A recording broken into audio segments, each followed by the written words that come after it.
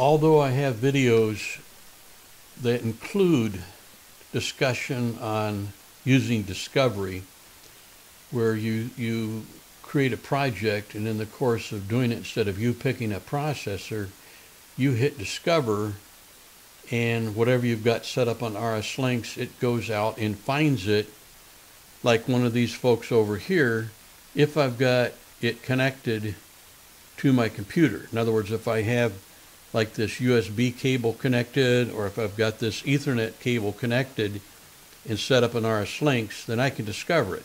So instead of saying I want an LC20 QBB, I just hit discover and it comes out and it shows me everybody that's out there, and I say, yeah, I want that one right there, and I pick it. These videos are very slow moving. So rather than take and go through and delete out all of the minor details and discussion, I just leave it all in there. I eliminate the silences or shorten the pauses, and I get rid of the hesitations.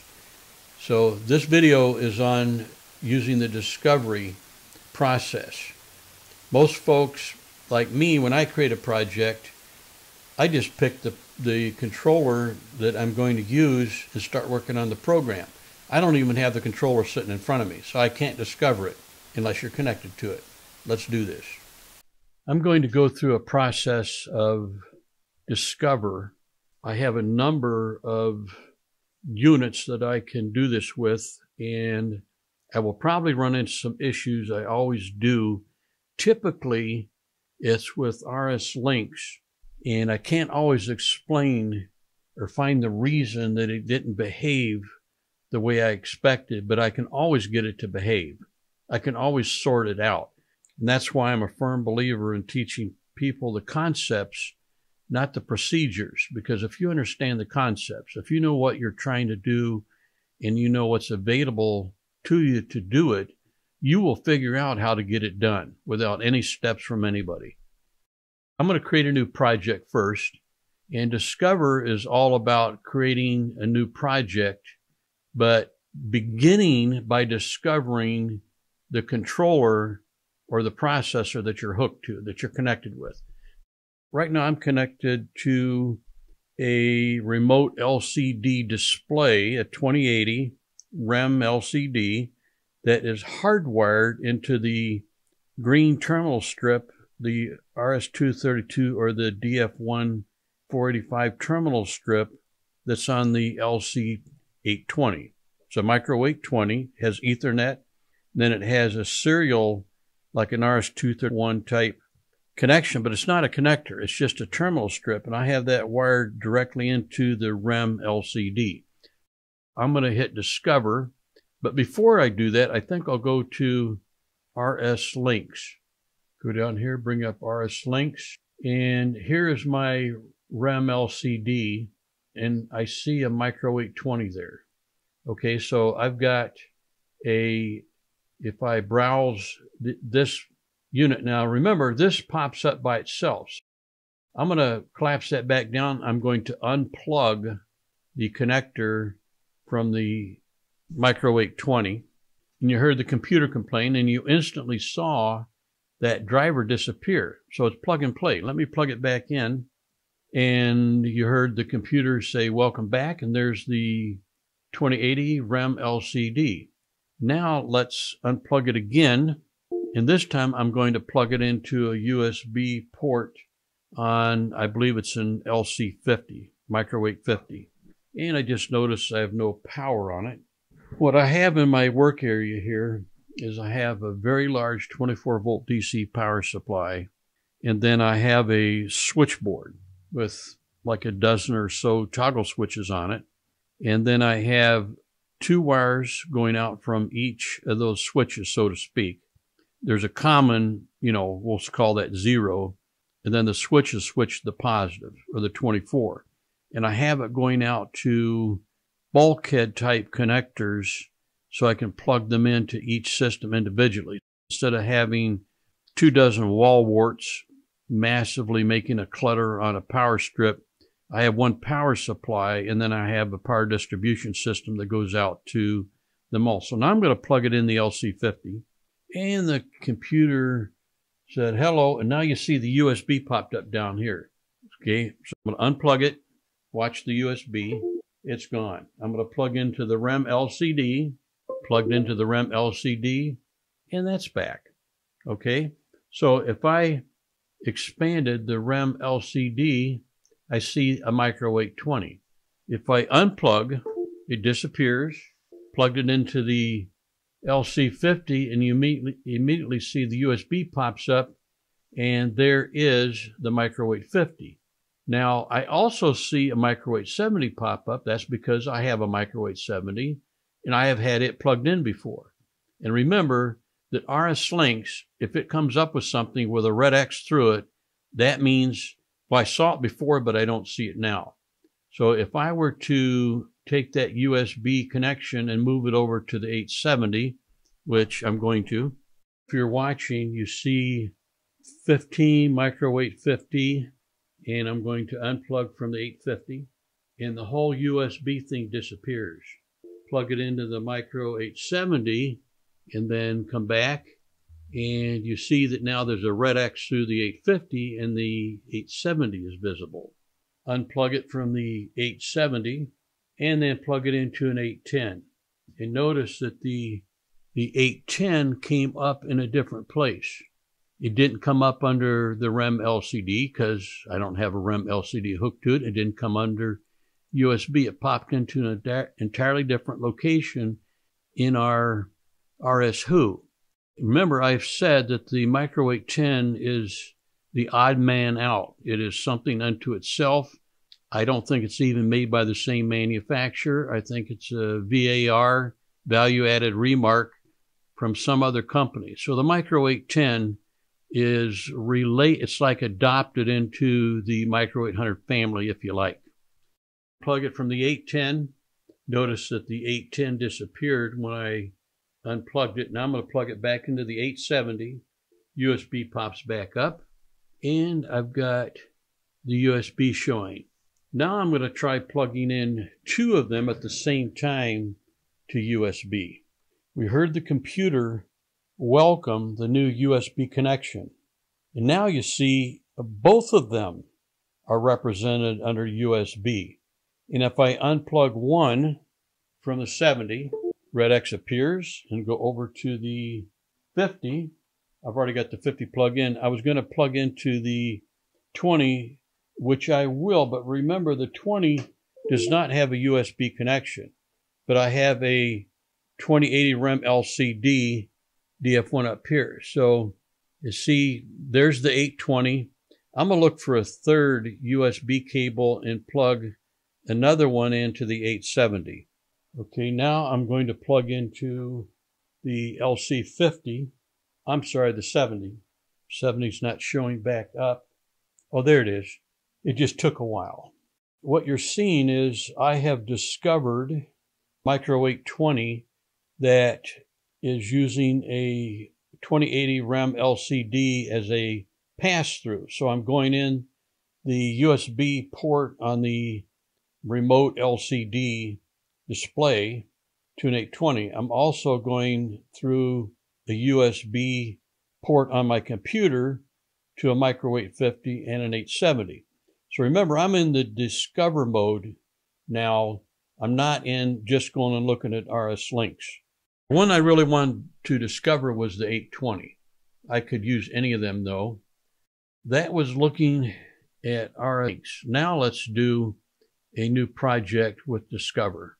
This is where I've noticed an issue in the past, is that what I see in RS Links, RS-Who, doesn't necessarily match what I see here. So first I'll discover, okay, the 820 shows up there, and we'll see if the 850 and the okay, so we're good. So this is what I expected.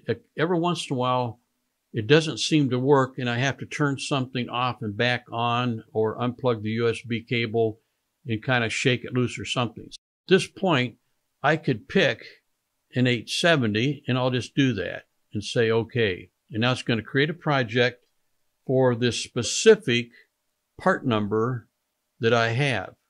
So if I go to micro 870 here, see, I had a start page. Now I've got micro 870.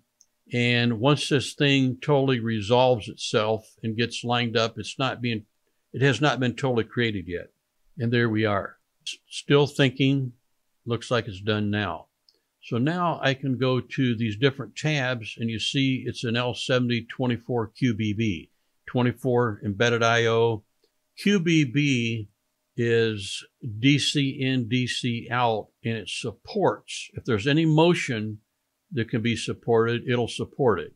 It supports pulse train output, PTO. It supports PWM, pulse width modulation, high speed counters. You always get the best of everything with a QBB, and that doesn't matter what family you're looking at. DC in, DC out, and it tends to have the best of everything. So I could go through and look at Ethernet and see that right now it's set up for actually boot P. Now it says DHCP. Boot P is Alan Bradley's version of DHCP, Data Handling Control Protocol. Boot P is like DHCP, but you associate specific IP addresses with the MAC ID that pops up. When you first put a NIC, Network Interface Controller, onto a network, it sends out its MAC ID. A server out there will then assign an Ethernet IP address to, or an Ethernet IP number configuration that you can address if you wanted to address that particular unit. The difference is with DHCP, the server typically leases you an IP address for 48 or 72 hours. Boot P, you have to make a permanent association. Anytime that MAC ID comes up, it's going to give it the same Internet Protocol address. And that's what you want in the control world. We're not going to mess with this. And I didn't want an LC70 project, but you can see expansion modules. There's got 3 plug-in module slots. Now, if this were a LC7048 IO, you would have more plug-in modules. It'll support 2 axes of motion. Pay attention there. Now, I'm going to get rid of this. I'm not going to save it. I'll close it, and I'll go back to Discover. And I picked the 870. Now I'll pick the 850. And it's going to go through the same process. The geeks in the background are going to assemble a project based on the part number that it discovered. So some of it, you see, looks the same. Once it's settled down, then we'll take a look. Now this, notice, is a micro 850. It says micro 850 here. If I go to General, it's a 48 QBB. So remember, the LC70 was a 24 QBB. This is an LC50 48 QBB. So it has double the embedded I/O. Notice it also supports 3 axes of motion, and it has more than 3 plug-in modules. Now, an LC70 48 would also have 5 plug-in modules. But notice that this does not support as many expansion modules as the LC70 24 QBB. Now, again, we don't want to get too far off into the weeds here. Now, this one I have set up as Ethernet address 116. And I think I also have the micro 820 set up at the same IP address. So if I were to plug them both into Ethernet, I would have a duplicate IP address situation. Okay, I don't want this micro 850. I just wanted to show you that it will fully discover and create a project. So I'm going to close. We'll go back to Discover, and I've already done these 2 down here, the 70 and the 50. Now I'm going to go up here and do and I could plug that LC10 back in, but I really don't care about that thing. If you're working on a project where they're using an LC10, I hope that it's going to be one of hundreds of machines that are 100% identical, because you will burn up more engineering time and everything else making an LC10 fit the bill when it should have been a 20, 50, 70, or even a 30. 30 does not have Ethernet. I can't see putting a controller in the field without an Ethernet connection. I just can't see it. Now, if you're selling machines, for instance, one of the projects I'm working on has 3 yellow fellows. Thanaxcara robots. I call them yellow fellows. And so I could have plugged it into the LC10 and had that pop up. Remember, that popped up yet different than the remote LCD or the USB. Even though I plugged it into a USB connector on the Microwave 10, it didn't show up under USB. It showed up under its own plug-and-play condition. So I'm going to pick the 20 because that's what I want. Then I'm going to let it create the project. Almost done. You don't see the little swirly anymore. It's done. So I'm going to kill the output, which it didn't, which means it's not done. I tried to click on this X down here and it didn't go away, which means that it hasn't fully completed. See, the clock, the little swirly's still going. So we'll go back up to the controller here, General. It came up with a message that says the current project does not match the content in the connected controller. I'm going to say okay, but I don't want to do anything with that because when you create a project from scratch, the Ethernet is set up to obtain an IP address automatically. We don't want to do that. We want to configure an IP address in settings. This also has a subnet mask, and if this were 255.0.0.0, then 169 is the address of that network. 255.255, then that means, remember, subnet. Then 169.254, that is the address of the network, and these are the nodes on the network. If I make this 255.255.255, then 169.254.15 become the address of that network, and 170 is one of the 256 nodes on that network. So just a little quickie on Ethernet there. I don't want to download this because I don't want to overwrite the setup that I currently have in that Microwave 20.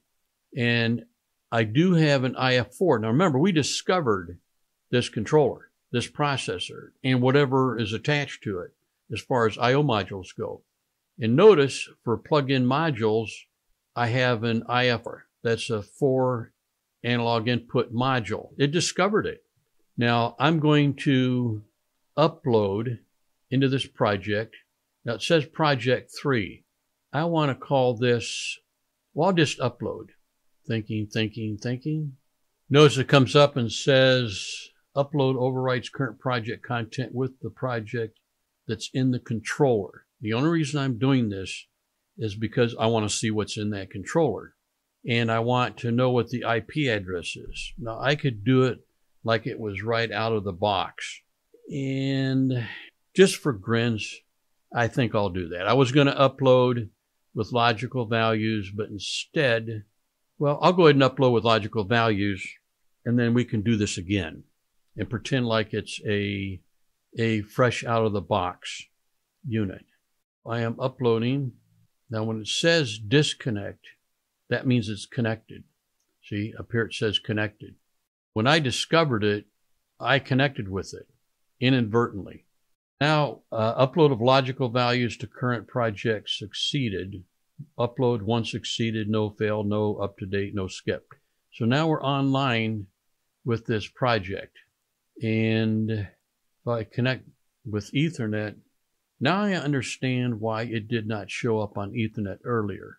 Remember what I told you, that if you create a new project and then you download, you completely write over everything in the controller. And that's what I did yesterday or earlier today without paying attention to what I was doing.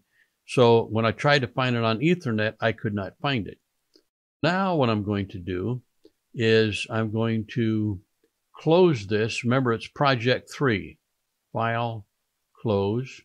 I'm going to discover, and it's going to come up and tell me that what I have offline, or rather I should say what I have on the controller, doesn't match the project that's being created.